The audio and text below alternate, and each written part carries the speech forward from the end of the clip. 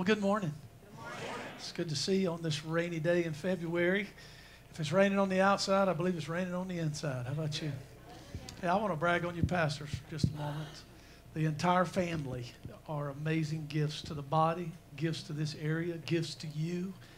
And, it's one thing to plant a church. It's another thing to continue to pastor that church and to raise it up. And you guys are heroes in my mind. Let's give it up for our pastors. Amen. Wow. Wow. And it is an honor to be with you today. It's an honor to break the bread of life with you. I've got 3 words this morning, and I'm trying to hear the Lord on which way to go. I'm thinking about giving you the first 2 in a nutshell and then just going with the third one that I think is right. So I'm going to let the Holy Spirit tie it all together. It's always good to have my brown-eyed girl from Arkansas with me, Miss Jamie. Amen. She and I have known each other over 39 years, been married over 37 of those years. We met at Bible College out in, where were we? Dallas, Texas. Thank you, honey. In Dallas at Christ for the Nations. By the way, is a wonderful school to go to and to be trained in. It's a couple of years, that's a 3-year deal now. But anyway, met her there, and it's been a wonderful, wonderful adventure up to this point. Looking forward to another, 70 years. Yeah, we got 2 kids. My wife's telling me what to say. We got 2 kids. We have 2 children. One's in the ministry. He's got 3. So we have 3 grandchildren, 2 boys and a little girl. And then our daughter lives in Birmingham, married to a wonderful fellow. And she's about to have her 2nd little girl. So we're about to be grandparents of 5. Come on, Jesus, right? And that's a whole different world there. Just grandkids alone. How many of you got grandkids? Let me see your hands. Okay. So our kids, my children, have spoiled my grandkids and taken that away from us. So when they come to us, we just feel like we're just disciplining them the whole time because their parents, have taken that from us. And so anyway, they're going to pay for that. They'll pay for that through their grandchildren, I'm sure. But no, we love them all, and it's a joy to get to see them. They're a couple of miles from us. They work on the staff with us there at the Rock in Huntsville, and we're enjoying this season of being together. I really do want to give you a couple of things before I get into the main of what I want to share with you today. I'm not going to, but I was going to talk to you about the anointing. Everybody say the anointing. And the anointing comes in 3 dimensions, all right? I'm really going to nutshell this for you. And I was going to use David and the early disciples as our examples of how you and I can move into those 3 dimensions.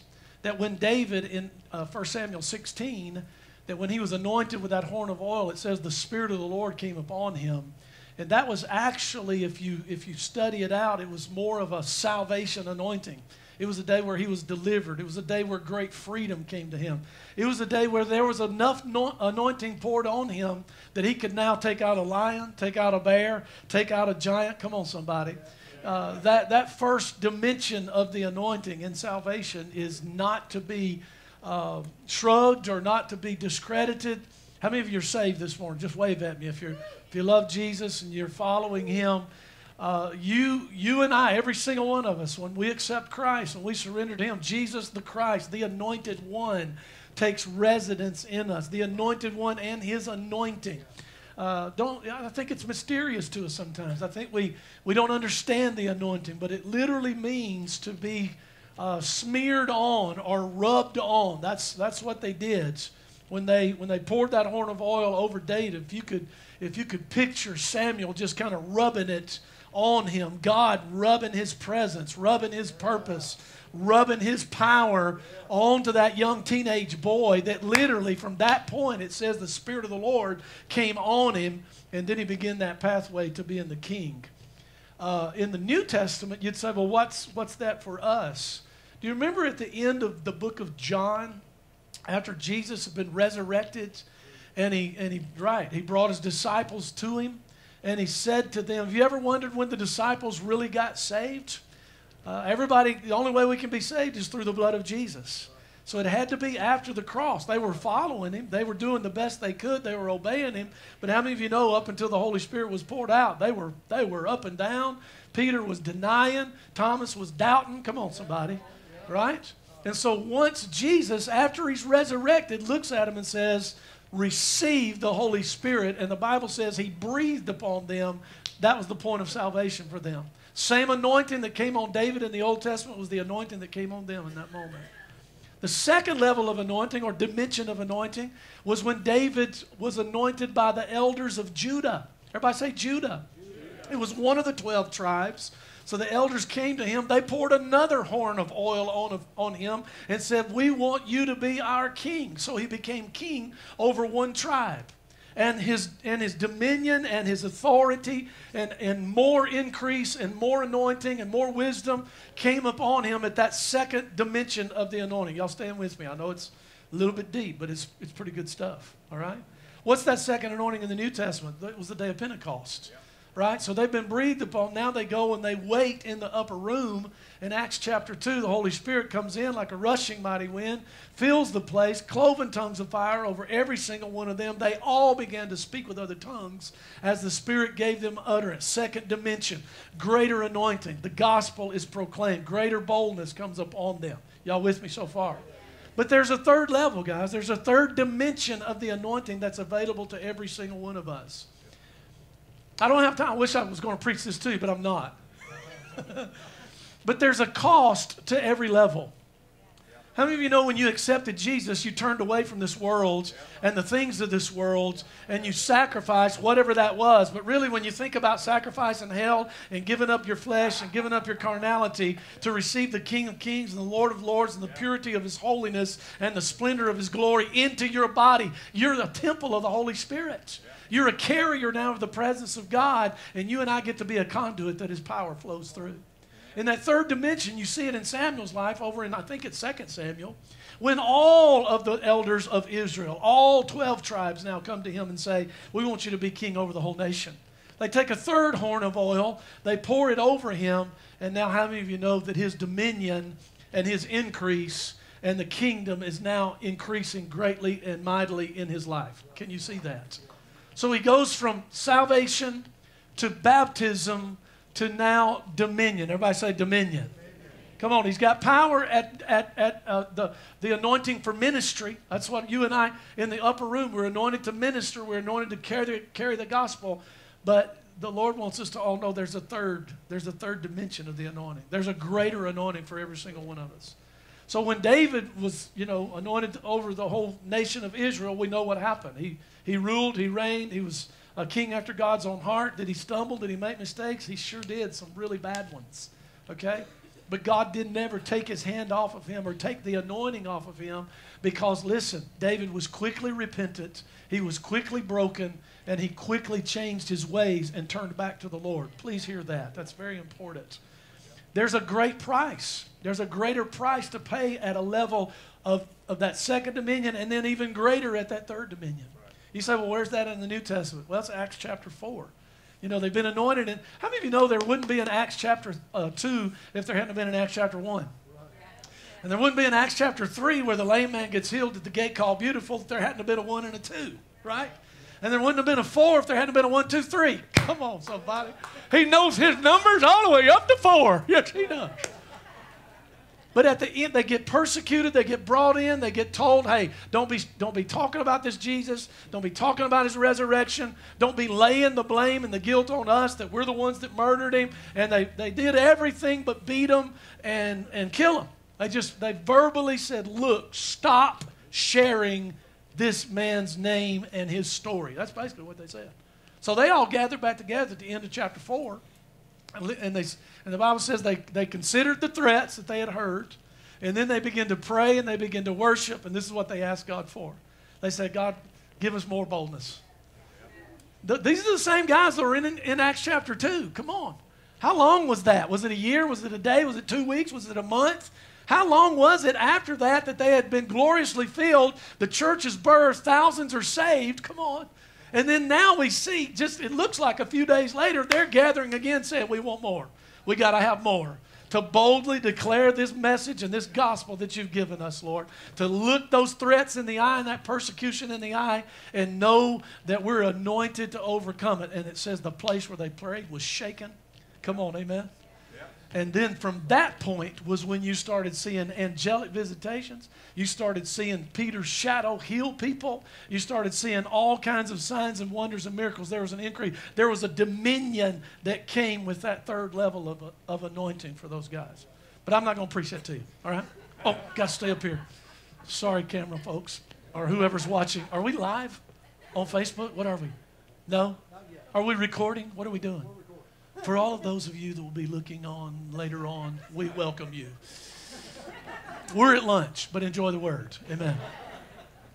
The second thing I was going to talk about, but I'm not going to preach it, was that you're a treasure. Everybody say, I'm a treasure. You know, in 2 Corinthians chapter 4, it says that he has put this treasure in earthen vessels. Can y'all believe that? That in a clay, frail vessel, the very glory and presence of God has been placed inside of us. That he says, you know what? Not only are you my treasure, but I'm going to place my treasure inside of you.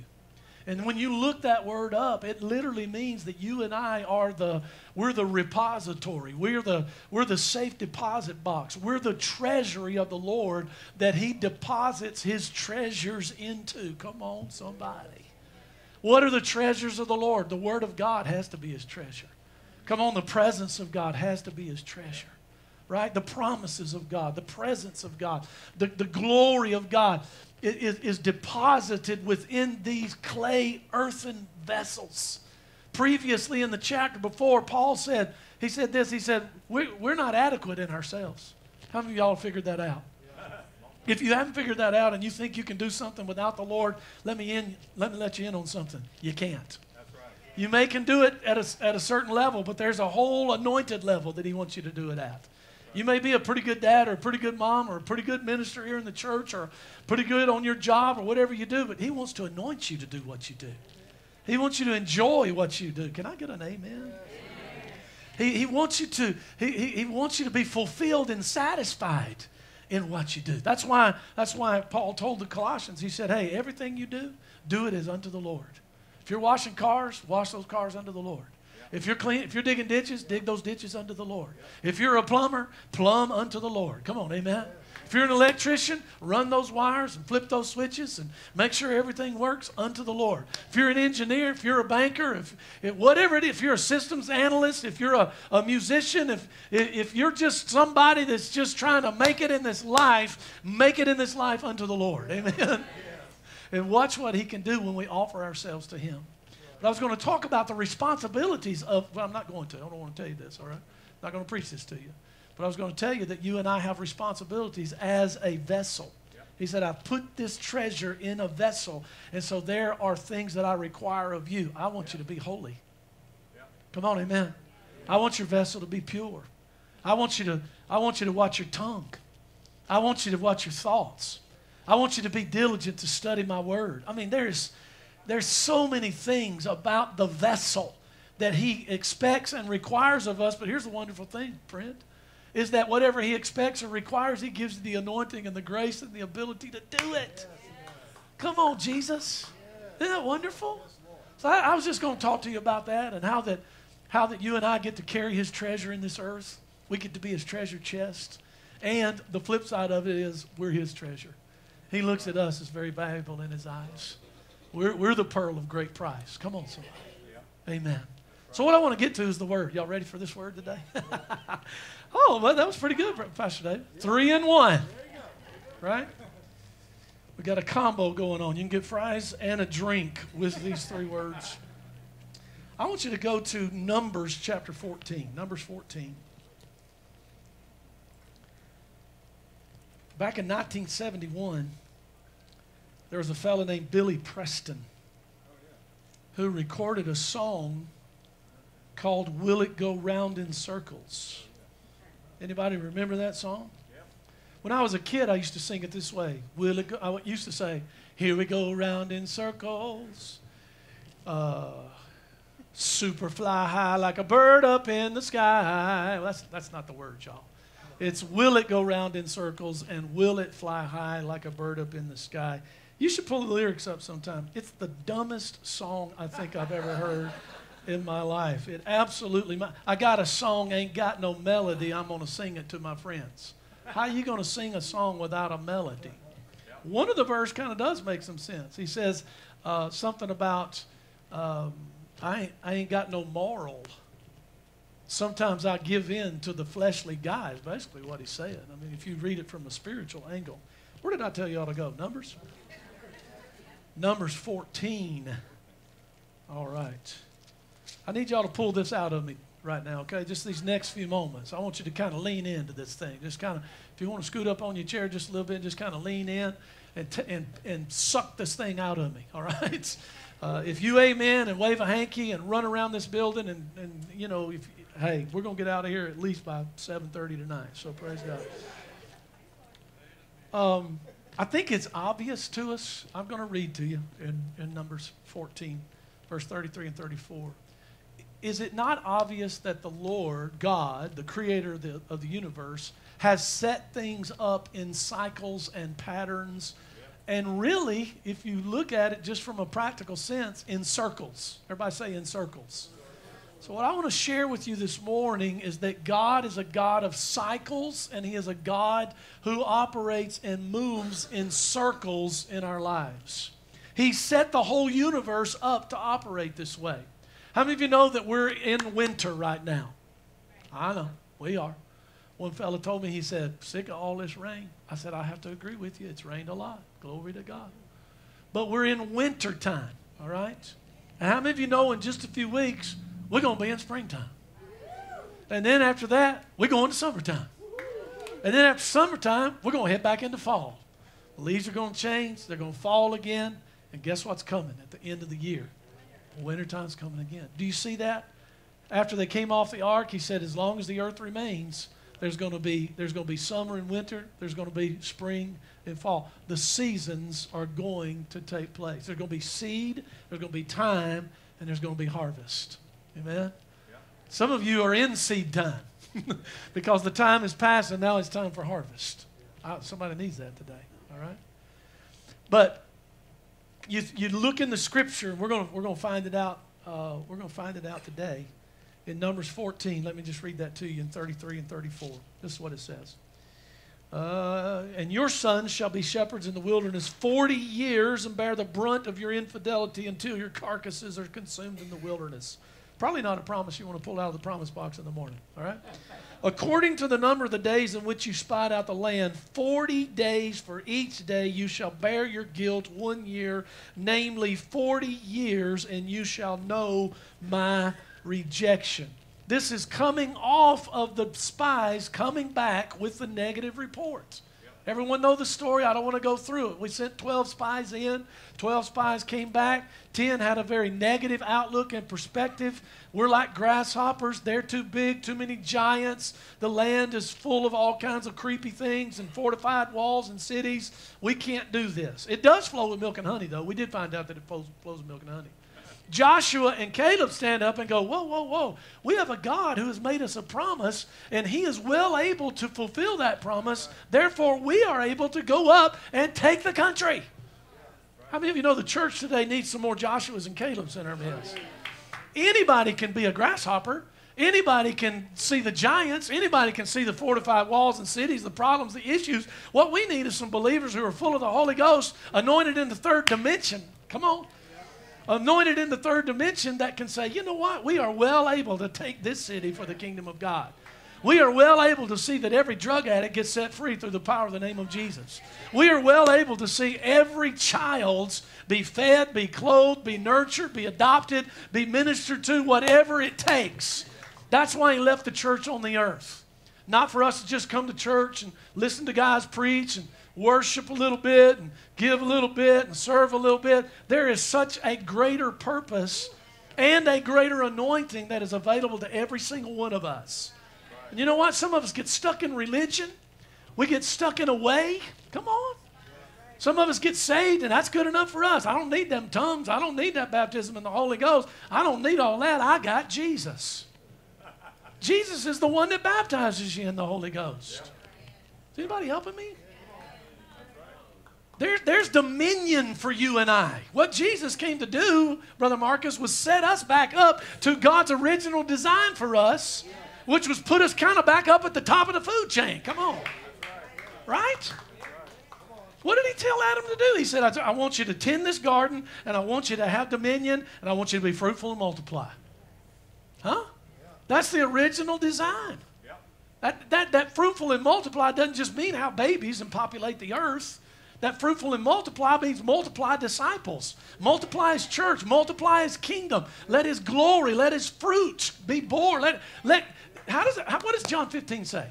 It says that the world will know that we're his disciples by our love, but also by the great amount of fruit that we bear. That's how the Father gets glorified, is that when you and I bear much fruit. Why would I only want to just bear some fruit and not get to a much fruit level?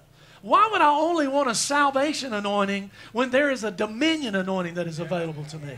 I'm just trying to stir you up today, help you and I realize that no matter where we are in life or where we find ourselves today and what circumstances and what condition, our finances, our relationships, look, church, sometimes you got to back up and you got to take a panoramic view of what God is doing. You got to realize that whatever you have missed, boy, please get this.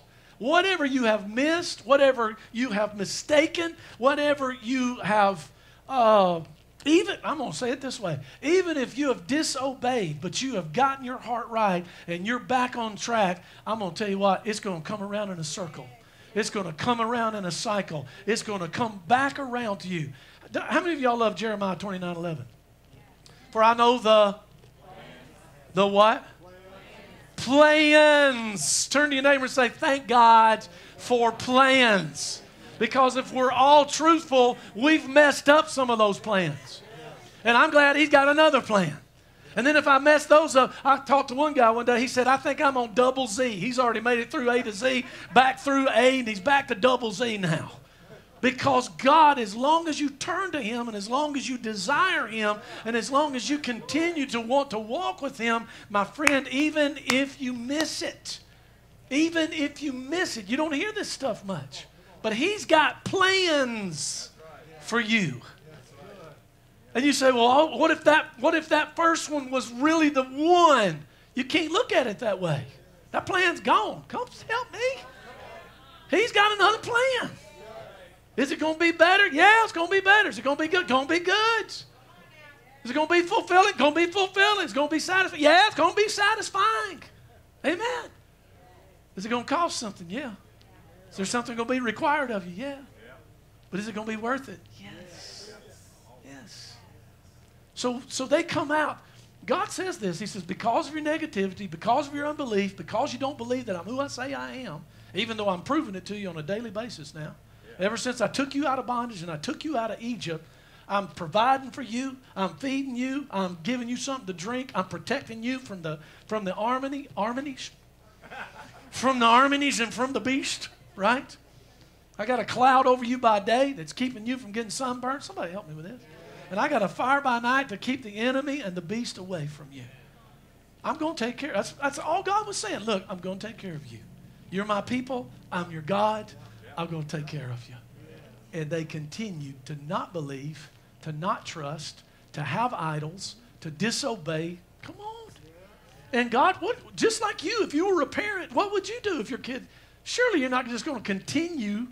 There are going to be some consequences. There's going to be some, hey, you're going to have to do this to get back into this favor, into this protection, into this blessing. So you would see him. There's a cycle. There's a cycle on the Israelites all through the Old Testament where they would get, go into exile. Some enemy would defeat them. They would, they'd be taken prisoners. Their land, everything would be taken away. Then a prophet would come and say, well, if you'll turn to him and cry out to him and repent and burn your idols and, turn away from all these things, stop prostituting, stop all these other things. Look, if you'll just come to me and you'll repent, then I'll come back. I'll rebuke your enemies. I'll bring the glory back. I'll bring the covering and the protection back. And we see that pattern over and over and over, that cycle. Y'all realize that when they stepped on the other side of the Red Sea, that it was an 11-mile trip over to where they should cross the Jordan. Everybody say 11 miles. Everybody say 11 miles. Can I tell you something? If me and you started walking today, we could walk 11 miles in about 4 hours, 3 or 4 hours, just at a regular walking pace. Took them 40 years. 40 years. And what? 80% of them died. Only 20%, 2 tribes out of the, I don't know if my percentages are right, Larry, correct me if I'm close enough. But 2 out of the 12 tribes and their families are the ones that actually crossed over into the promised land like they were supposed to and begin to take the land. So they go around in these circles. I think it's amazing that in Matthew chapter 4 that, let's do this. Let's go to Deuteronomy. Let's go to Deuteronomy chapter 8 right quick. Deuteronomy chapter 8, and let me read just a couple of verses to you. Verse 2 says, you shall remember that the Lord your God led you all the way these 40 years in the wilderness to humble you. Oh, wow. So why was I in the wilderness? Here it is, to humble you, to test you, to know what was in your heart, whether you would keep my commandments or not. So he humbled us. He allowed us to hunger. He fed us with manna, which we did not know, nor did our fathers know, that he might make you know that man shall not live by bread alone, but by every word that proceeds out of the mouth of God. He goes on. I wish I had time to read the rest of it to you. I'm going to encourage you to read the rest of Deuteronomy 8, maybe this afternoon when you get home. Let's jump to verse 14. Let's just jump to verse 14. And you know what the Lord's doing? He's saying, hey, I want y'all to remember. I want you to remember all I've done for you. I want you to remember that I'm who I say I am, that I keep my promises. That's really what he's saying. And then in verse 14 he says, when your heart is lifted up and you forget the Lord your God who brought you out of the land of Egypt from the house of bondage, who led you through that great and terrible wilderness in which were fiery serpents and scorpions and a thirsty land where there was no water, who brought water for you out of the flinty rock, who fed you in the wilderness with manna which your fathers did not know, that he might humble you, there it is again, and that he might test you to do you good in the end. Somebody say, the Lord wants to do me good in the end. In the end. It's not ironic to me. I think it's pretty incredible. I think it's pretty incredible, Pastor David, that in the wilderness temptation of Jesus, his 3 responses to the devil, when he said, it is written about the stones of bread. When he said, it is written about, throwing himself off of a high pinnacle. When he said, it is written about the devil saying, worship me and I'll give you all the kingdoms of the earth. All 3 of those it is writtens came out of these chapters when they were in the wilderness experience. These are the very same things that God was saying to them in their wilderness that Jesus was saying to the devil in his wilderness. Come on. I believe that Jesus in that moment for every single one of us redeemed all of our wildernesses. It doesn't mean we're not still going to go through them. It just means that they're redeemed and we're going to go through them. We're going to get to the other side of the wilderness. We're going to have a hold of the promise. We're going to know that he's who he says he is, and we're going to say the same things to the devil that Jesus said. Hey, why don't you turn these stones to bread? I know you're hungry. You've been fasting. No, I'm going to live by every word that proceeds out of the mouth of God. Come on, church. I'm going to have such a relationship and an intimacy and a closeness and a communion and a fellowship with him that I just don't even have to eat sometimes. Take your stones and your bread somewhere else. Takes him up and shows him all of this. No, was it the second one where he wanted to commit suicide, throw yourself down? No, it was the third one. Second one, he said, if you'll just bow down and worship me, I'll give you all this. What did he say? You shall worship. Same thing God said to the Israelites. You're going to, in this wilderness, when you get into the promised land, there's going to be a bunch of folks with idols. They're going to try to pull you in. They're going to want you to worship their gods. You shall worship the Lord God and him only. How many of you know that still works for today? I know we're not under the law, but Jesus fulfilled the law so that we could also keep the law. Does that make sense? We don't have to be law keepers. We're not under the bondage of the law. We're under grace now because Jesus has fulfilled the law, but because he fulfilled it, we can keep those commandments. Wow. So then the third one, what did he say? Hey, throw yourself down. Doesn't the Bible say that the angels will not let you dash your foot against the stone. He's trying to get Jesus to commit suicide. Jesus' response, he says, it is written, you don't tempt the Lord your God. Once Joshua and Caleb got their tribes, their clans over the Red Sea, they stepped into the promised land. Once they came over, what was the first thing that they faced? Somebody tell me. Jericho. Right? Yep. Jericho. Fortified walls and cities. What was the strategy? What? March around that city one time for 6 days and don't say a word. Do you understand how miraculous it would be for 2 tribes of people to not say a word for 2 days? 6 days, 6 days. On the 7th day, go around it 7 times. When you hear the trumpet sound, shout unto God with a voice of triumph. Shout unto God with a voice of praise. They did it, and y'all, the walls came down. And they plundered that city, and they took over, and they drove those enemies out. And it was the very first victory that they won in the promised land. So you see this circular pattern. You see this cyclical pattern continuing even out of the wilderness into the promised land. That's in Joshua 6, 15 and 16 and verse 20 for those of you taking notes. How many of you know that wilderness cycles are different from promised land cycles? I'll say that again. Wilderness cycles are different from promised land cycles. Now, I'm going to go Old Testament on you for just a moment, and then I want to talk about a wilderness in the New Testament, what that looks like. Because I really believe that there's some folks today that you would, if we talked about it, you would probably say, yeah, you know, I kind of feel like I'm in a wilderness. I kind of believe I'm in a wilderness cycle or season or moment in my life. I'm walking through some things. There's some testing going on. There's some proving going on of my faith and of my heart before the Lord. So, in a wilderness cycle in the Old Testament, and possibly in you today, he was dealing with rebellion. Yeah. Wasn't he? That's right. Think about it. He was dealing with the flesh. He was dealing with their fears. He was dealing with their idols. He was dealing with their disobedience. He was dealing with their attitude. He was dealing with how they understood and submitted to authority. He was obviously dealing with their stubbornness, with their murmuring, and with their complaining. Yeah. Yep. Now, I believe for you and I now on this side of the cross, the resurrection, the baptism of the Holy Spirit, Spirit being poured out upon all flesh, I do believe that there's still times that you and I go through wilderness experiences. Let me qualify. I think that some of us go through wildernesses that we have brought on ourselves. Yeah.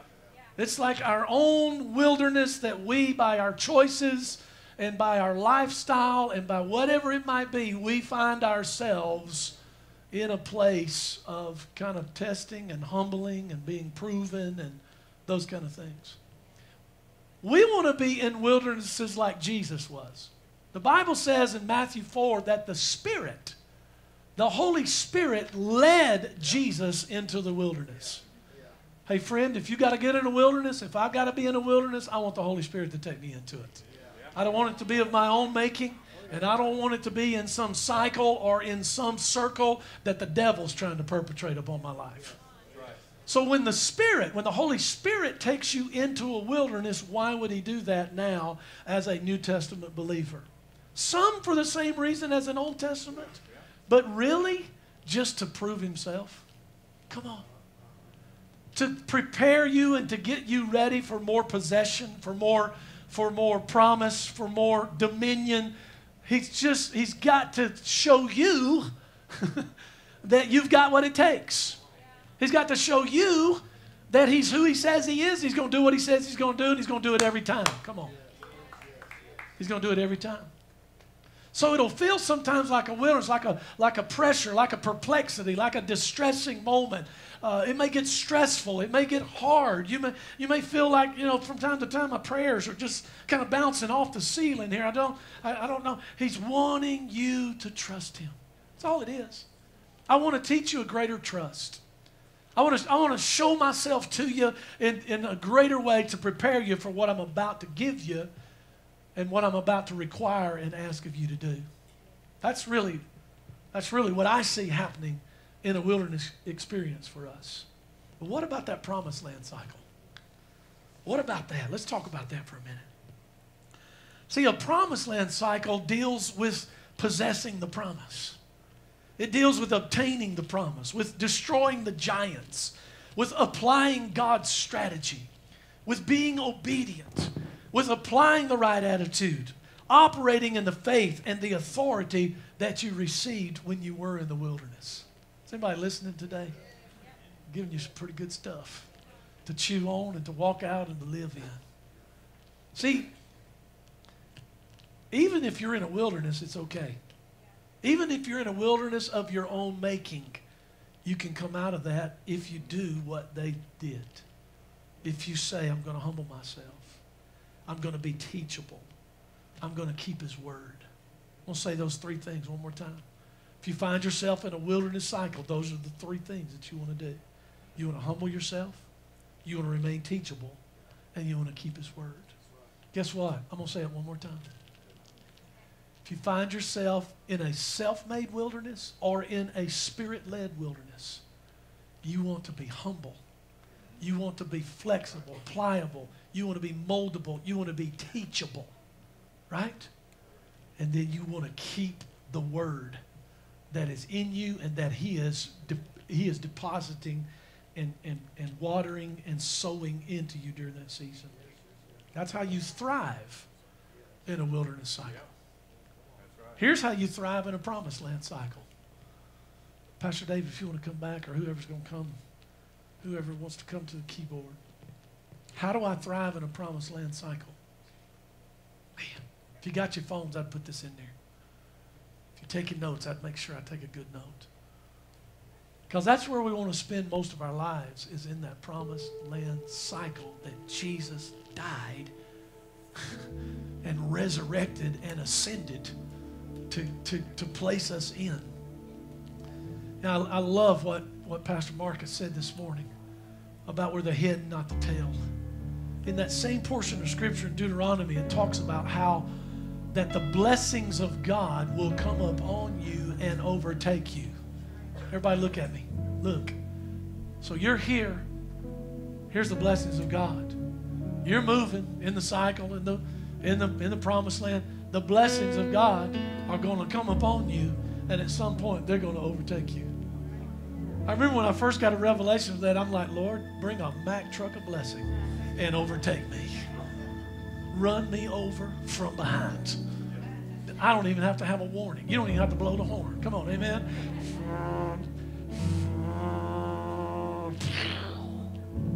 What happened to Chris?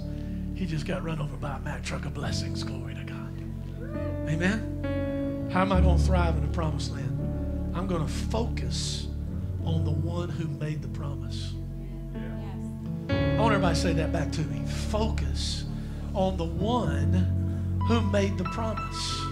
Guys, if we get so caught up in the promise and obtaining the promise, and when is the promise going to happen, and when is it going to come to pass, and when is the blessing going to come? No, I'm going to keep my eyes on the blesser. I'm going to keep my eyes on the one who made the promise. I'm going to keep my focus on the one who said, look, you can have this. It's yours. But there's going to be a process to get to it. You say, why, Chris? Why does it always seem to have a process? Why does there have to be time? Because if he gave it to you right now, you'd blow it. You'd squander it. You'd mess it up. Or he would have already gave it to you. God, y'all listen, God don't just give stuff just because he's a giver. There's always a purpose. There's always a picture. There's always a greater reasoning of why he wants you to have greater anointing. Not just so people can fall out. Not just so people can shake and tremble. Come on, amen. Not just so they can shout and swing from a LED light. We used to swing from chandeliers. Now we swing from LED lights. They call us holy rollers. What they say is true. If they knew what we were rolling about, they'd be rolling too, right? It's a little brevity there for some of you. Very serious. Focus on the one who made the promise. Listen for the strategy to see the promise fulfilled. Listen. Do you remember how they took Jericho and how it was awesome? And then they didn't inquire of the Lord. They didn't see, hey, how do we need to do AI? What do we need to do here? And they went up there, took a small group, and those folks at AI kicked their tails, sent them home running.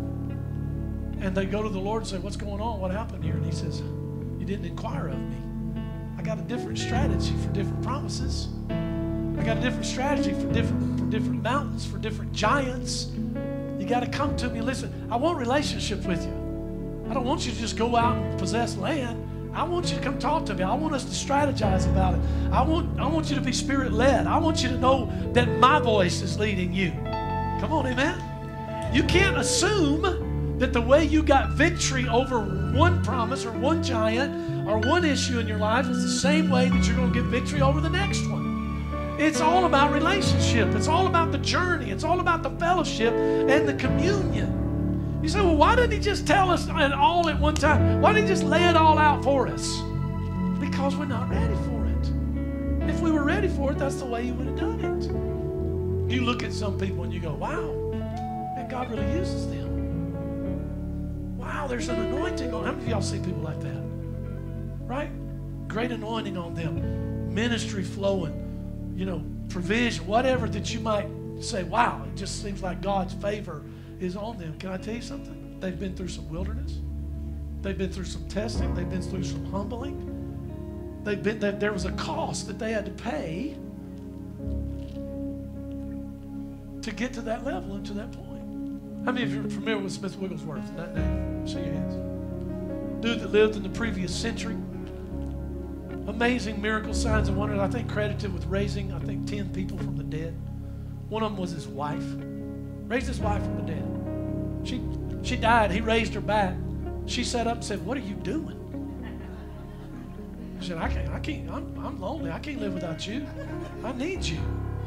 She said, you got to let me go. She said, you have got to let me go, man. You got to see what I saw. And he said, okay. They talked for a minute. She laid back down and died and went back to heaven. Years after that, she would go, he would go, and just lay on her grave and cry out to God because they missed her so much and he was so lonely.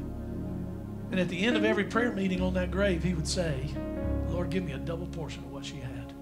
And a greater anointing would come, and more people would get healed, and more people would get saved. What most of us don't know, that him and his wife had a 14-year-old son that contracted some kind of disease that died when he was just 14 years old. You see what I'm saying? There's a cost. There's a price. There's things that you can't explain that are in the sovereignty of God category, that he knows best and he knows what he's doing. And we just have to trust him. We just have to trust him. Okay? Focus, listen, and then here it is. Obey. Obey what he says do. Obey what the word tells you to do. Don't overcomplicate this thing. Don't make it harder than it is. Most of the promises that God has for us will say something like this. If you will do this, then I will do this. The cool thing about the if we will do it is that he gives us the anointing and the grace and the ability to do our part. And his part's always greater than ours. I can't raise nobody from the dead. I can't heal nobody. I can't save nobody. Come on. But I can yield this body to him and say, Holy Spirit, let me be conduit for your glory to flow through today. Amen. Stand to our feet. Some of you are in cycles that need to be broken. They are demonic. They are of the enemy. They are of an addictive nature. Some of you have some character issues that the Lord wants to deal with. I'll just say it that way. Okay? And I'm gonna just be real blunt and real honest with you. The more you sit through services like this and the Holy Spirit pricks and pulls and prods and convicts and points out and you give this to him, the harder your heart will get. Come on. The harder your heart will get and the more difficult it will be for you to just open up and let the freedom of the Lord come and the Spirit of God come break every chain, cancel every lie, uproot every curse, overthrow every pain, heal your broken heart, restore your messed up mind. Come on. It's who He is. It's what He does. He's really, really good at it. Amen. Some of us are in cycles that we've made of our own. We just made some really poor choices, and now we're living the consequences of it. Some of us are in a promised land cycle and just need the grace and the wisdom and the humility to continue to walk it out and be a distributor of His resources. Can I get an amen? Because some of you, He wants you to be the lenderer and not the borrower. Did I say lenderer? He wants you to be the lender and not the borrower. And that's not just in finances. Come on, amen. He wants you to be able to lend the peace of God, lend the joy of God, lend the love of God, and not expect any payment for it. Right? Matter of fact, every outreach that we do from this place, you correct me if I'm wrong, we are giving to, and we are sowing into, and we are serving, we are loving and clothing and feeding and praying for and ministering to people that really probably can't pay anything back. Pastor David, you know this, man. You learned this early on. That when you do that, God is going to make sure that Life Church never has a need, never has want, never has lack. He's going to make sure that there's plenty of people, plenty of workers, come on, plenty of promise, plenty of provision, plenty of everything to go around. That's why you should be encouraged to be in a house like this, under leadership like this, being led out into a city and into the highways and hedges and byways. And I ain't even going to ask you to raise your hand how many of you are actually doing that. All right? Ain't no shame in my game. I'm not shaming you. I'm trying to stir a fire up inside of you to pick up this vision with them and run and touch people that may never come to this piece of property. They may never come. But that's not why we're bringing it. I'm not bringing it for you to come. I'm bringing it because you may never come. I'm bringing it because that's what Jesus tells us to do. That's the anointing. That's the cycle you want to get in. You want to pull them into your cycle of favor and bless. Glory to God. All right. All right, so the altar's open, okay? Self-made cycles, destructive cycles, promised land cycles. I'm not going to differentiate between you, okay? Because I don't want the enemy to try to embarrass anybody or condemn anybody that needs to come right now. But I'm going to ask you to step out and come up here, and I'm going to come by right quick. I want to lay hands on you and pray for you, okay?